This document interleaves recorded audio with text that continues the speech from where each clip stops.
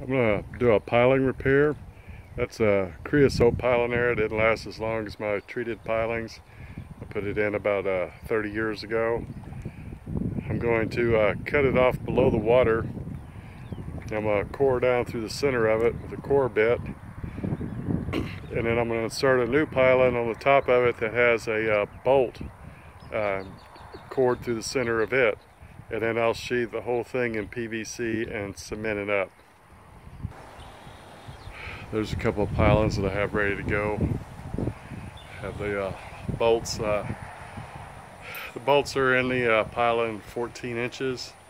It's a very tight fit. I had to screw the bolts into the pilings and I coated the threads with Gorilla Glue so that would really seal it off. The nuts, of course, will come off. They're just used to screw the bolts in the pilings. Well, I've been prepping that piling there for repair. I've got it cut off and I've got it bored out roughly 14 inches. Those bolts that I'm using are 1.25 inch Teflon coated bolts, and they're 28 inches long, so I sank it 14 inches into the repair piling, and then I drilled down into the original piling 14 inches.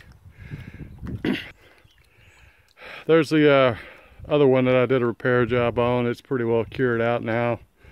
So I'll get this one, I'll set the bolt in there, and then I'll jump in the water, clean all the barnacles off the outside, and then come in with my overshot pipe, put it over the whole thing, drive it down the mud as far as I can, and then cement the annulus up with cement, let it cure out. Generally, these pilings don't deteriorate below the mud line. It's just in a water column where you have your deterioration. Well, there's the piling screwed on there. On my overshot pipes, I take a little sawzall and I try to cut them elliptically and sharpen the edges up a little bit so they'll go into the mud a little bit better.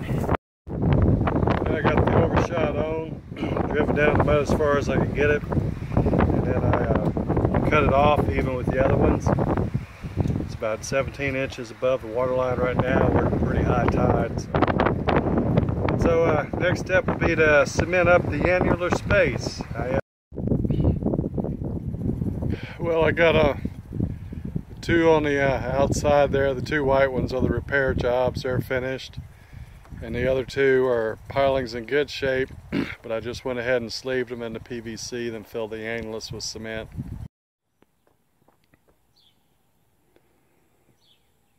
Some more of the piling work. The pilings on the boathouse, I had to split the PVC longitudinally, then wrap it around, drive it down in the mud, and then fill it up with cement.